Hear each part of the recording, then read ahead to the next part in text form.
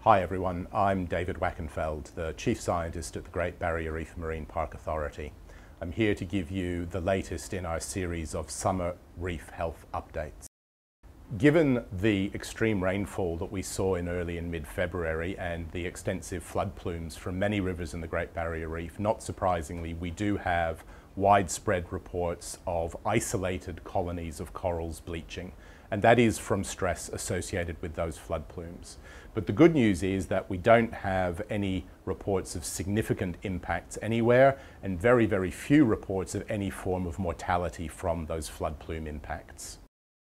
Back in late February, Cyclone Oma brought some significant wind and waves to southern parts of the Great Barrier Reef. Now, we don't have many specific reports from those areas since then, but at least the reports we do have don't indicate any significant wave damage in the southern Great Barrier Reef, which is good news.